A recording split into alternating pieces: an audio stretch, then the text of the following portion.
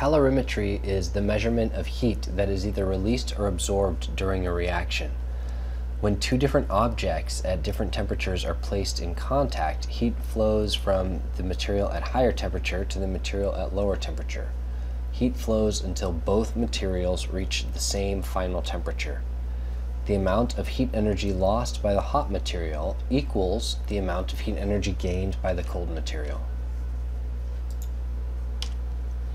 So if a block of metal at 55 degrees C is placed into some water at 25 degrees C, then the thermal energy is going to transfer from the metal to the water because the metal is at a higher temperature than the water. The exact temperature change depends on the following. So we saw in an earlier section that we can calculate the heat of an object or the heat of a process if we know the mass and the specific heat and the change in temperature. So Q equals M times C times delta T. So to determine exactly what the final temperature of the water would be in this example, we would need to know the mass of both objects, we would need to know the specific heat of both objects, and we would need to know the temperature change of both objects.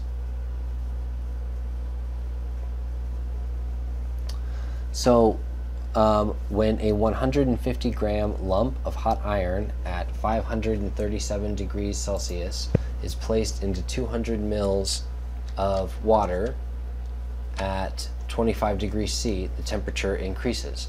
What is the final temperature of the water?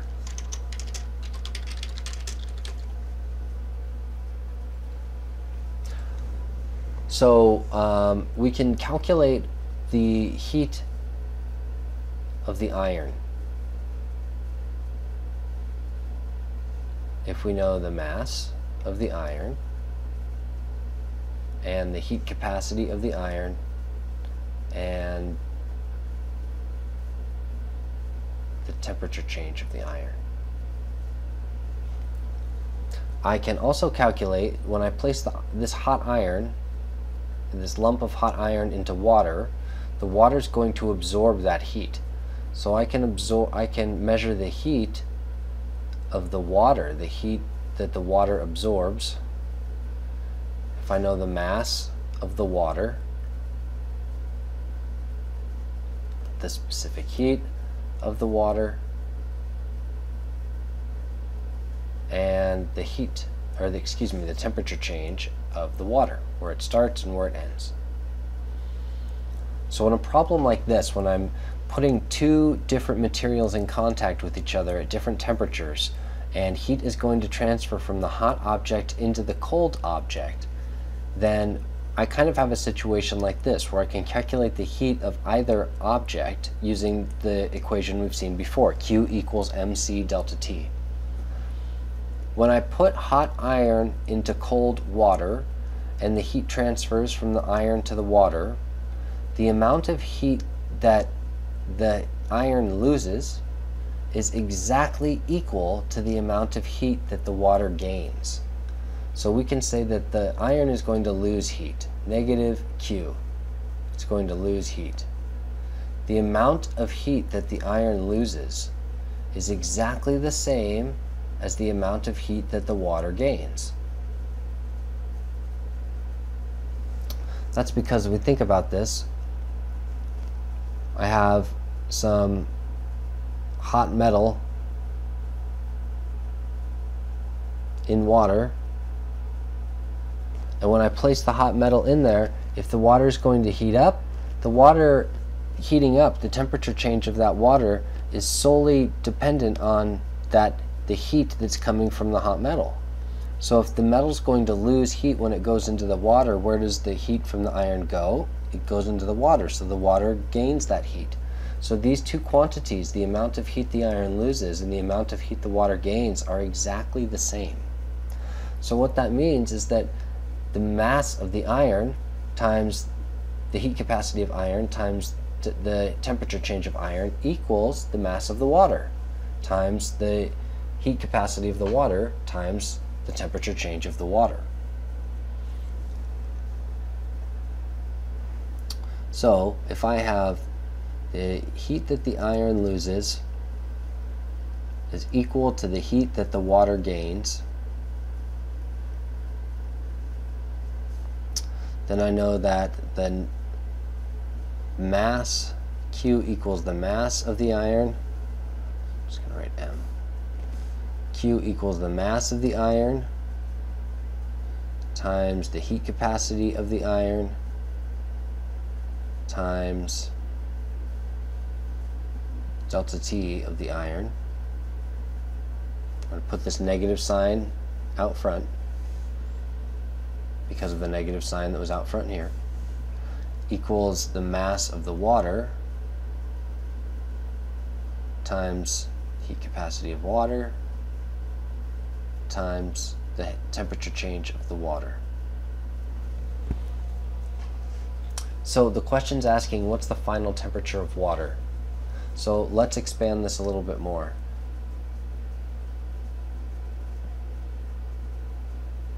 Mass of iron times C of iron times delta T. Remember, delta T is really TF minus TI.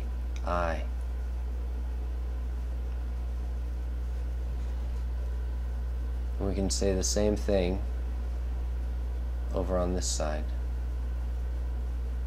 That delta T is really TF minus TI. So the question's asking, what is the final temperature? But I have two TFs here, and I have two TIs.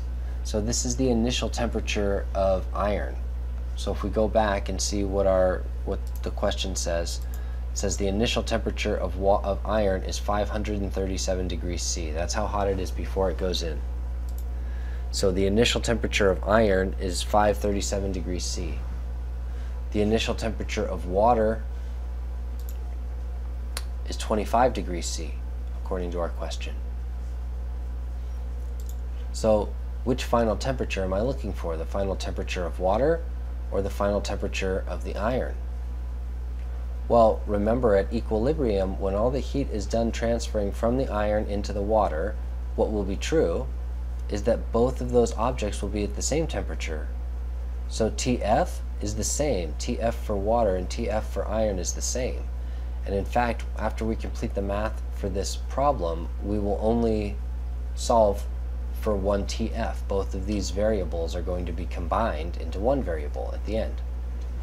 So let's plug in the information that we are given from the question. We have 150 grams of iron at 537 degrees C, and I look up on Google that this heat capacity of iron is 0.444 joules per gram per degree C.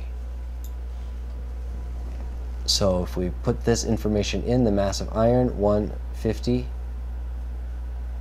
grams, times the heat capacity of iron, 0.444 joules per gram per degree C, times TF minus TI, the initial temperature, is 537 degrees C. One more parenthesis. All right, the mass of water, I started off with 200 mils of water, and my problem says that there's 1 gram per mil. So that means I have 200 grams of water. That's how we use the density in a problem like this. When we're given the volume of water and not the mass, then I need to have the volume of water and the density of water, or the density of that solution, so that I can calculate the mass. Because in these heat problems, it doesn't matter what the volume is, it doesn't matter how many moles I have, it matters what the mass is, how much does it weigh. So the mass of water times the heat capacity of water, 4.184 joules per gram per degree C. TF, we don't know, it's what we're trying to solve for, minus the initial temperature of water, 25 degrees C. So the variable that I'm trying to solve for in this equation is TF. I still haven't dealt with this negative sign out front. So let's deal with that now. I'm going to get rid of this down here. If I deal with this negative sign out front, then I'm going to have to bring that in and apply it to one of these variables. So I can, whenever I think about these equations, it helps me to think about them conceptually and as what they mean. So I could just say, put the negative right here at the beginning, negative 150, that's fine. Or negative 0.444, that's fine. Or bring the negative over here. It doesn't matter mathematically which of these I distribute the negative sign to. But if I am bringing this negative in and I'm thinking about this conceptually, there's no such thing as negative mass, so I don't want to have negative m necessarily. Negative C, don't have the reverse of the heat capacity. The heat capacity of iron is the same. The reason that there's a negative here, remember, is because negative heat means that I'm releasing heat, and on this side plus Q means that the water is gaining heat. Losing heat, negative, gaining heat, positive. So if something is losing heat, then really what's happening is the temperature, I start at a high temperature and I go to a low temperature. So if I'm going to apply this negative sign to one of these variables, it makes sense to bring it over here. And so the way that we're going to flip these around is by just literally flipping them around. 537 degrees C minus TF. So then I've distributed this negative sign to the inside. Alright, now I have 150 grams times 0.444. I didn't change these numbers. So on this side, I haven't changed anything yet. It always is a good idea when you're doing a complicated math equation to go one step at a time so you don't get ahead of yourself. And so if you make a mistake, it's easy to go back and check what you did in that one step. You go step by step. So what we did in this last step was just to distribute this negative sign into the parentheses. So to do that, I flipped these around. So negative times TF is negative TF. Negative times negative 537 is positive 537. So if I get negative TF plus 537, that's the same as saying 537 minus TF, which is what I put up here. Alright, so now it's time to start doing the multiplication.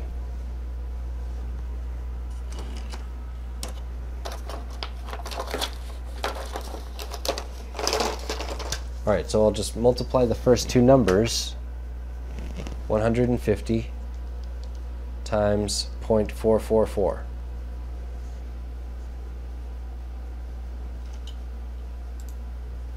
We get 66.6. And what are the units? If I multiply this number times this number, then grams on top, grams on bottom are going to cancel. Grams cancels grams. So then my units for this number now are joules per degree C. The units that are left over here, joules per degree C. So again, let's just do one operation at a time. So I'm going to leave this 537 degrees C minus TF. I'm not going to do anything to that one yet. And over here, let's just multiply these first two numbers, 200 times 4.184. 836.8, and if I multiply this number times this number, grams and grams cancel, but I still have joules over degrees C, so those are my units now for this number, joules over degrees C. And I haven't touched this other number, we'll leave this the same, TF minus 25 degrees C. Alright, so now this next we've got two numbers in parentheses here. So if I have a number on the outside of the parentheses, then I have to distribute this number in. So I have to multiply this number by this, and I have to multiply this number times the other number inside the parentheses. So we'll do 66.6 times 537, and that's 35764.2. And if I multiply this number times this number, then I have degrees C on the top and degrees C on the bottom, so those cancel. So after I multiply these together, the units I have left are joules. So this becomes joules. And I have to multiply it, now I'll multiply this number times negative TF. So that's going to be negative 66.6 joules per degree C TF.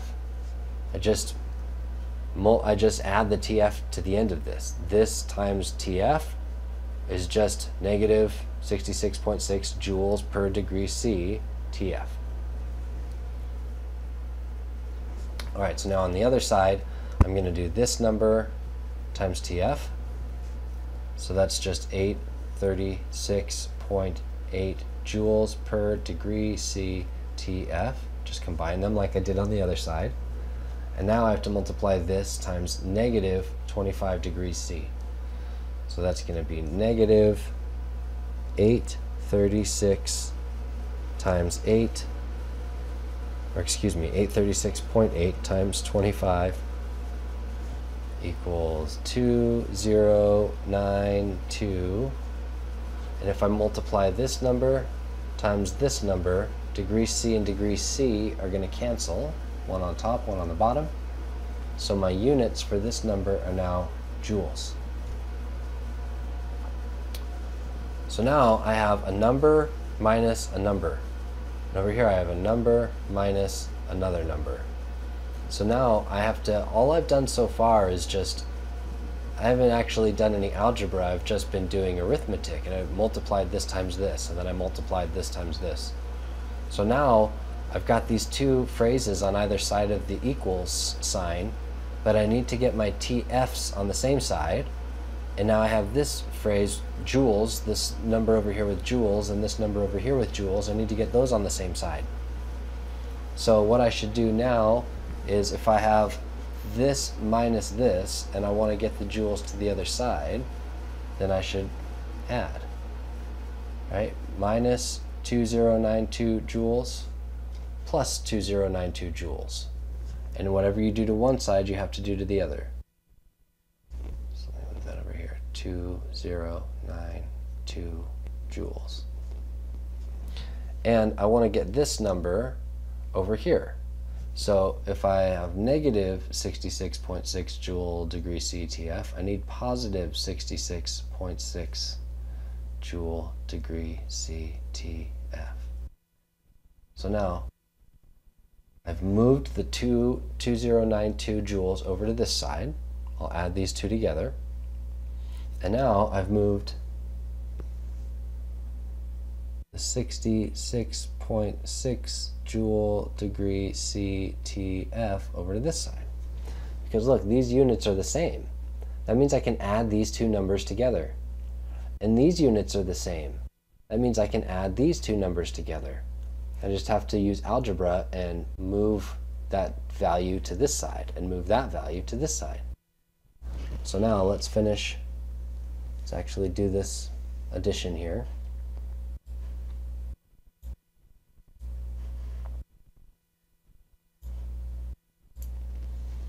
All right, 2092 plus 35764.2 equals 5684.2 joules. And over here, 836.8 plus 66.6 equals 903.4 joule degree C per degree C TF equals. So now I have this number equals this number. So close. I think I can fit this all on this one piece, on this one sheet. We only have one more function to go, one more operation to go to solve this. So I need to get TF by itself. And what have I've been doing all this math. What am I trying to do? I'm trying to find the final temperature, right? And final temperature is in degrees C, right? Well, here's degrees C down here, but right now I have joules, and joules over degrees C, and TF. So how do I solve this? How do I finally get this to tell me what the final temperature is going to be? Well, if I want to get TF by itself, then I have to divide both sides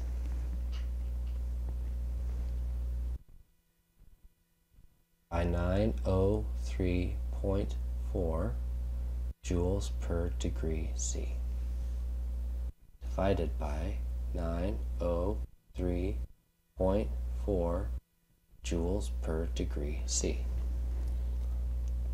So now, after I do this operation, this and this equals 1, so that cancels out. So all I have left on that side is TF. And over here, after I solve this math, see, divided 0.2.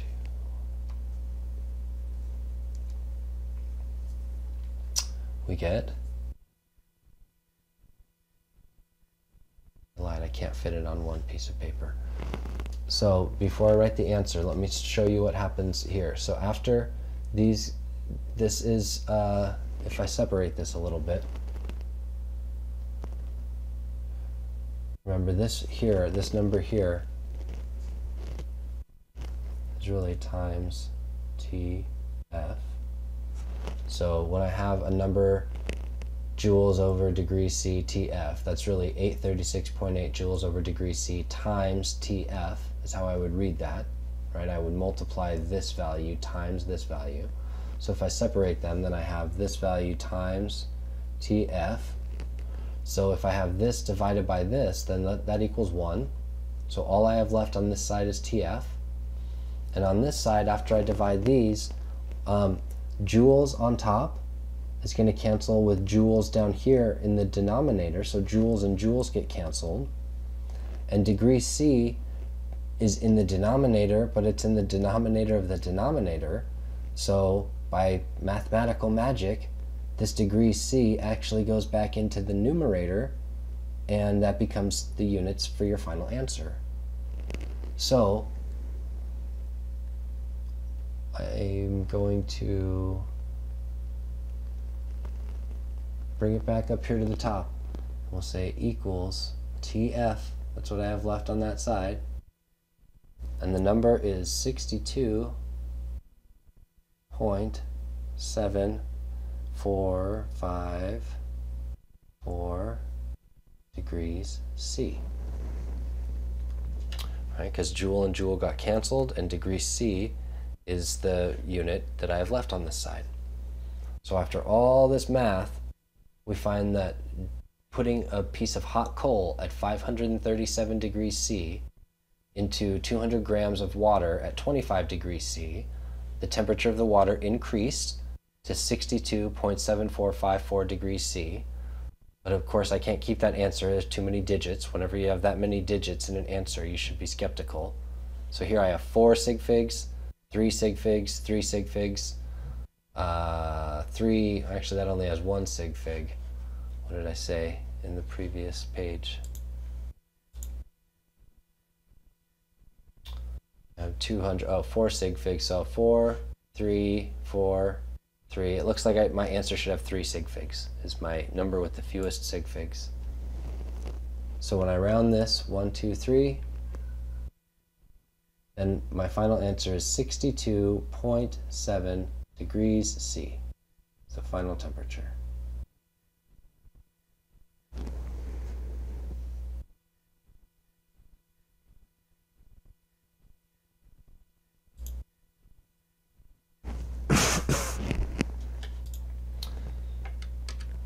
Okay, so sometimes it's valuable for us to measure the heat in a chemical reaction.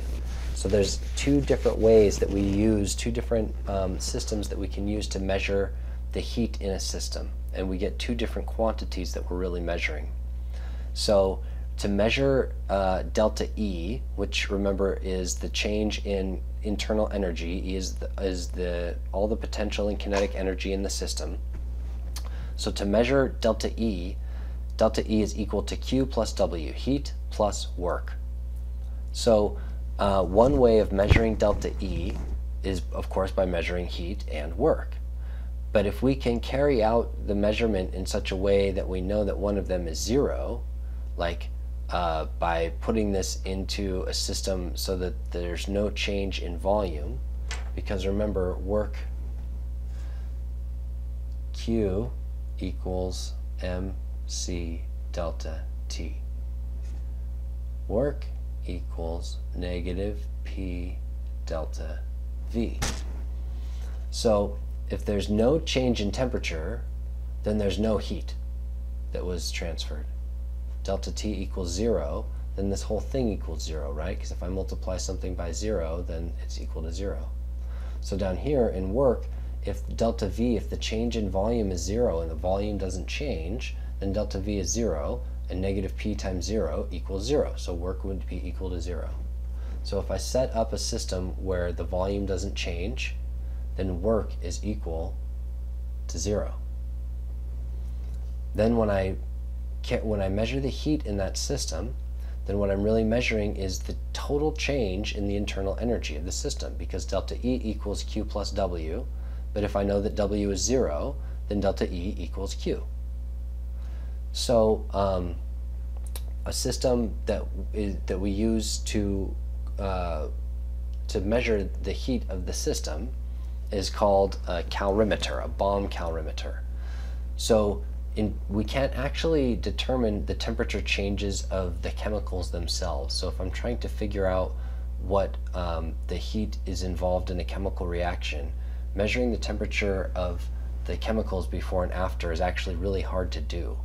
But we know from the example we just looked at that if the heat in a chemical reaction is performed inside of water, for example, like we drop the hot metal in water and the hot metal transfers heat to the water and the water heats up.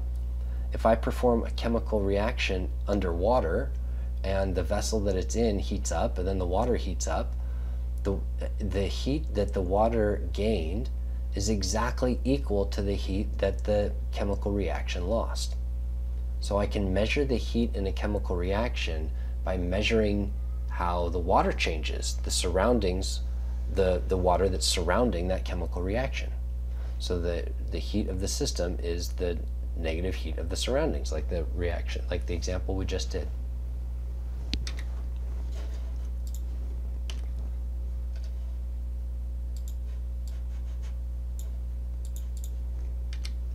So this is what a bomb calorimeter looks like.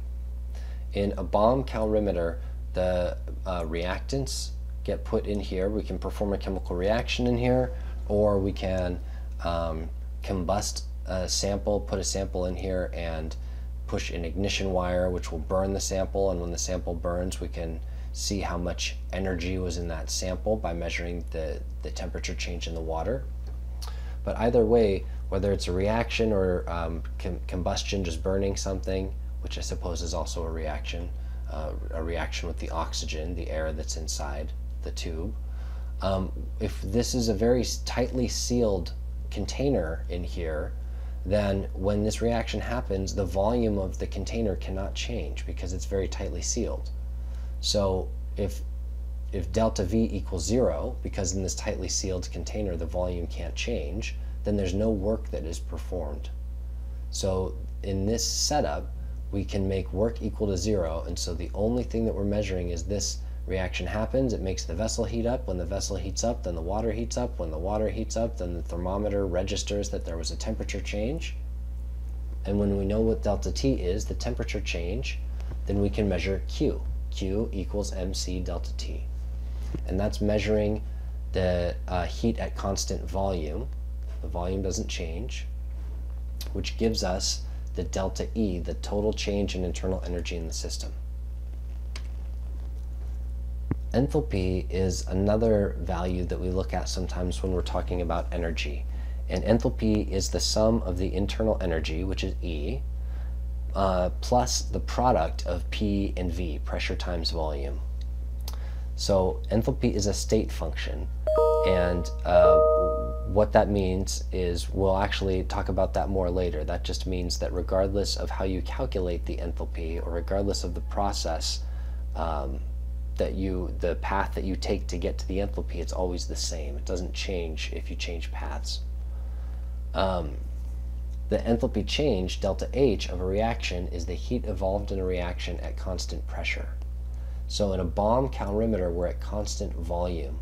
But you can imagine if I'm burning something in this bomb calorimeter, and I burn this sample and it turns into CO2 gas and water, and heat is released, then as that gas is generated, the pressure inside this vessel is going to increase. That's why I have to seal it up really, really tight, because whenever you burn anything, it increases the pressure and it might explode, right? So although this is a constant volume system, and the volume can't change, it is not a constant pressure system. The pressure can change, and the pressure does change when I perform the chemical reaction inside. Enthalpy, on the other hand, if I measure the enthalpy, I'm measuring the heat of a reaction at constant pressure. So in that case, the volume can change. Maybe the lid is not very loose, but the pressure doesn't change. The pressure is constant. So this is all very abstract, I know, but what we're saying is there are two different kinds of energy that we can measure if we're trying to measure how much energy there is in a chemical reaction. I can measure delta E, which is the total change in the internal energy, or I can measure delta H, which is the change in enthalpy. Those are very, very similar, and they're very similar in value when I measure both of those for the same chemical reaction. The only difference is when where reactions produce a large quantity of gas, then we're talking about a value that might be underestimated because that quantity of gas is not able to perform work in this case because delta V is 0. So if we lose a big number, a big amount of that energy that we can't calculate in certain conditions, then the numbers might be different. Delta H and delta E might be different. So when I want to measure delta E, I use a constant volume system. And when I want to measure delta H, I use a constant pressure system. And a constant pressure system is really as simple as what we call a coffee cup calorimeter, which is really just, as you see here, a couple of coffee cups. If I perform a reaction inside this system and the lid is not very tight, it's not sealed very tight, then when I perform a reaction, if any gas is generated, the gas can escape through the lid. It just goes right underneath the lid because this is not an airtight seal like it was in the bomb. So if this is not an airtight seal, then the pressure doesn't change. If there's any gas generated, the gas generated just seeps right out. So the pressure inside the system and the pressure outside the system are the same.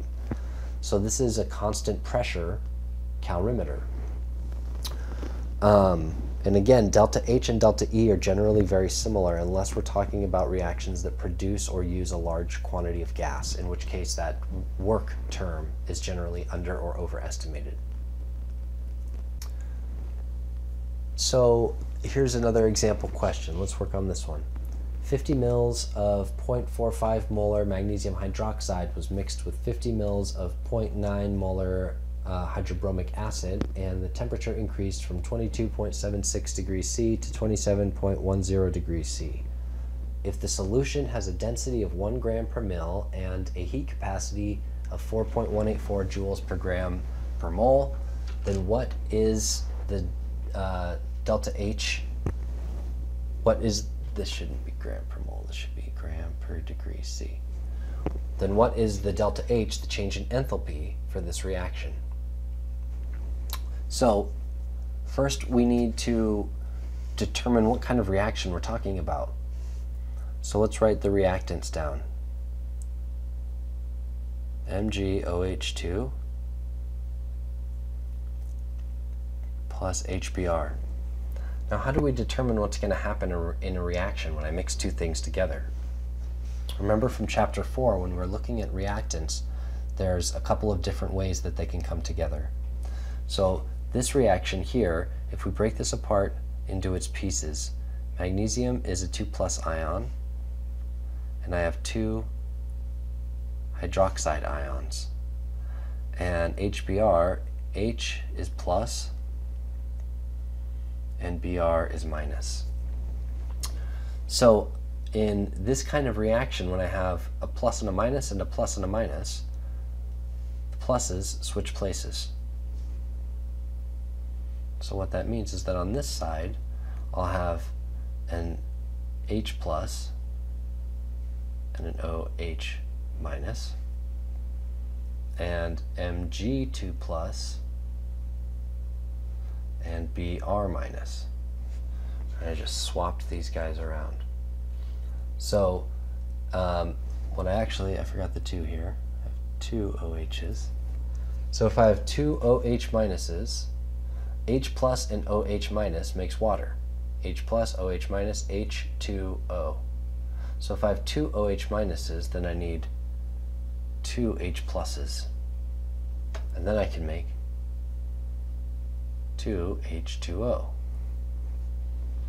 And if I have Mg2 plus and Br1 minus, then I need 2 Br minus, so that I have 2 minus and 2 plus, because remember, the charge must be equal in a reaction. So I have 2 plus, 2 minus, 1 plus, 1 minus, 2 plus, 2 minus. So that makes this compound MgBr2, 2 bromines. So if I have 2 bromines over here, then to balance this reaction, I need 2 bromines over here, and I need 2 H's over here, so I need 2 HBr. So we have to generate, before we can answer a question like this, we have to first generate the equation. What is happening in this reaction?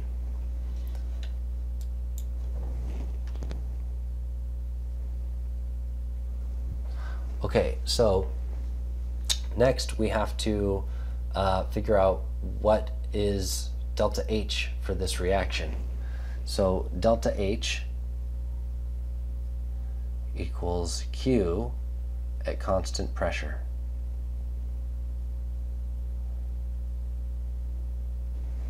So what is Q? Q equals MC delta T. So we have delta T, right? Here's a temperature, so we have a temperature change. We have delta T. C, we have a heat capacity. Here's C. We don't have M. We have volume. We have molarity. So how can I turn this into M? Because I need M in order to calculate Q. So remember what big M means. 0.450 molar is 0.450 moles per liter. So if I have 50 mils and I convert -3 milliliters to liters, and this says I have 50 mils of this molarity, and this is really moles per liter, then I have 0.450 moles per liter.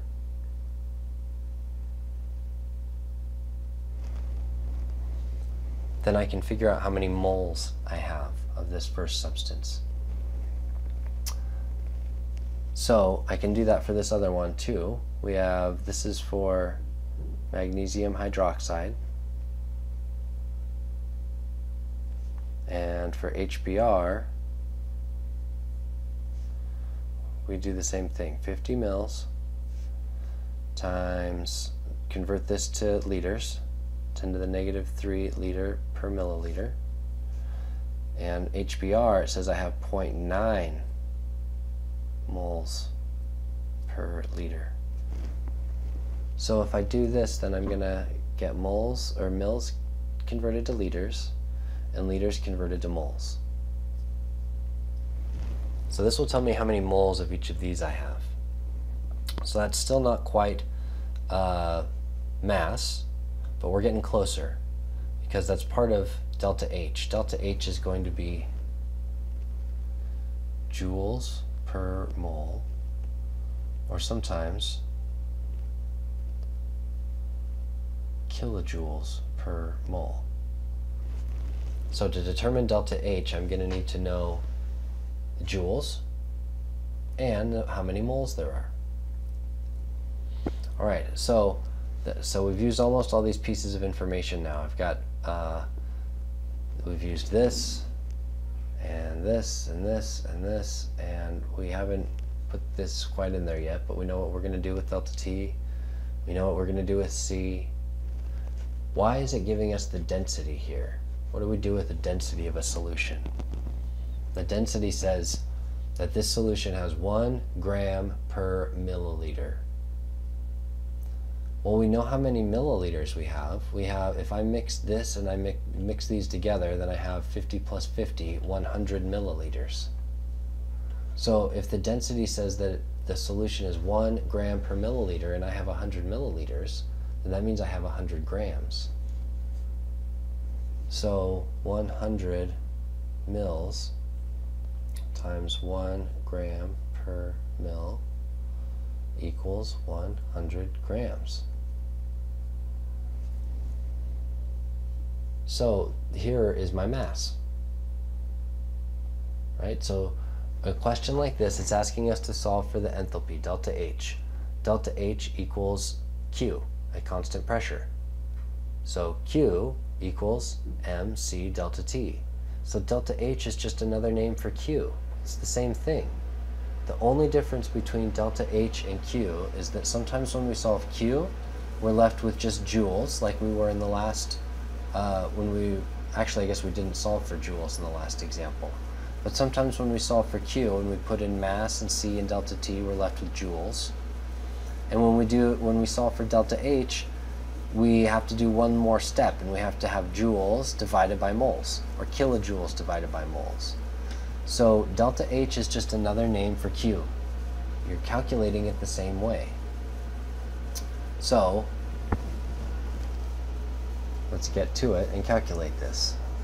I'm going to get rid of this here, give ourselves some room. Now we have 100 grams. So Q equals mc delta T. Q equals 100 grams times C, 4.184 joules per gram per degree C, times the temperature change. And this says the temperature increased from this to this. So what's the final temperature? 27.1 degrees C minus the initial temperature, 22.76 degrees C. So here's what my equation looks like. So let's just start multiplying these across like we did in the last one. 100 times 4.184 equals 418.4. Gram and gram gets canceled, so the units here are joules per degree C. I didn't do anything to this yet. Minus 22.76 degrees C.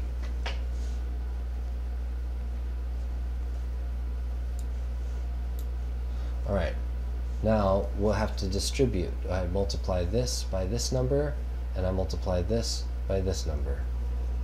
So times 27.1, Q equals 1133.8.64, and And when I multiply this by this, degree C and degree C get canceled, so the units here are joules, minus this number times this number. So 418.4 times 22.76, 9522.784. And when I multiply this number by this number, degree C and degree C cancels, so this is joules.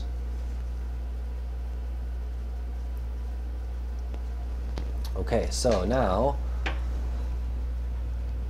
do this last one, 33.8, 338.64.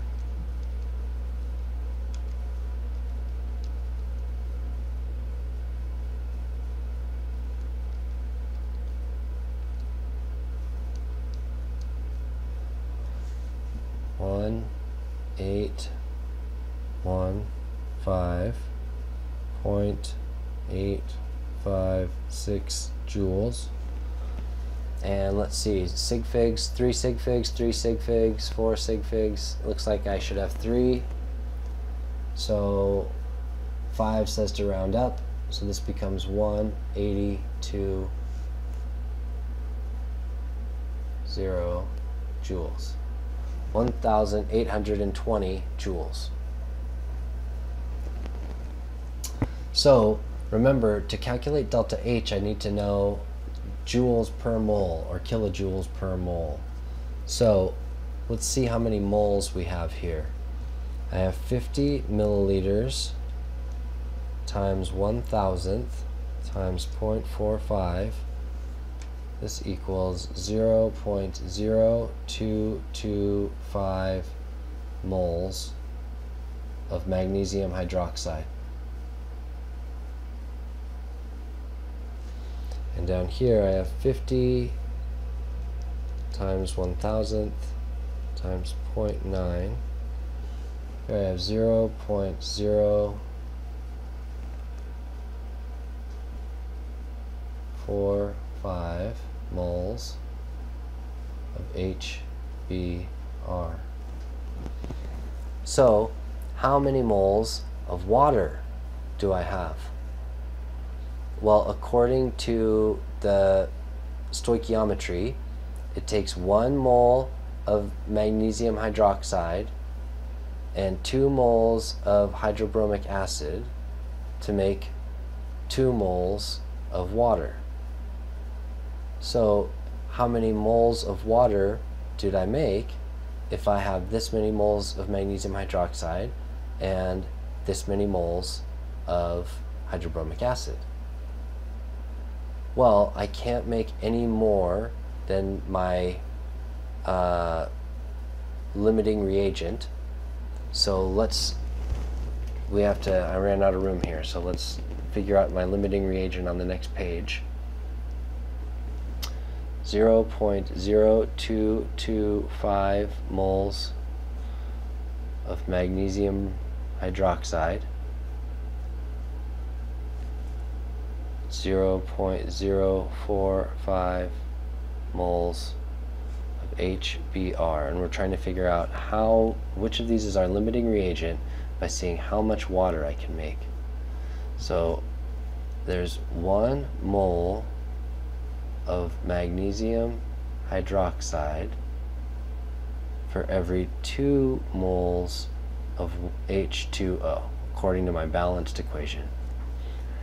And there's 2 moles of HBr for every 2 moles of H2O. So I can make 0.045 moles of H2O and 0.045 moles of H2O. So it's the same amount, 0.045 moles of H2O, because it takes twice as much HBr as it does magnesium hydroxide. I have half as much magnesium hydroxide, but it takes twice as much of the HBr, so I can make the same amount of water. So finally, now I know heat, Q equals mc delta T, and I know moles, so delta H equals Q divided by moles. So my heat is 1820. Oh, but here is an important consideration.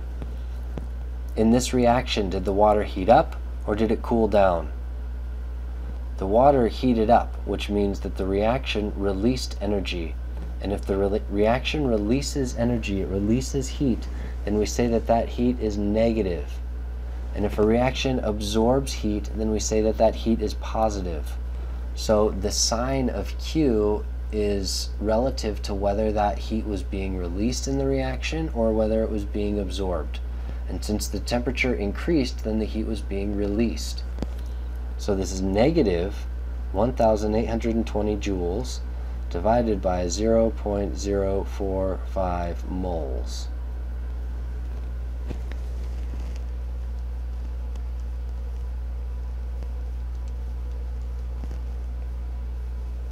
Equals negative 40,444 joules per mole.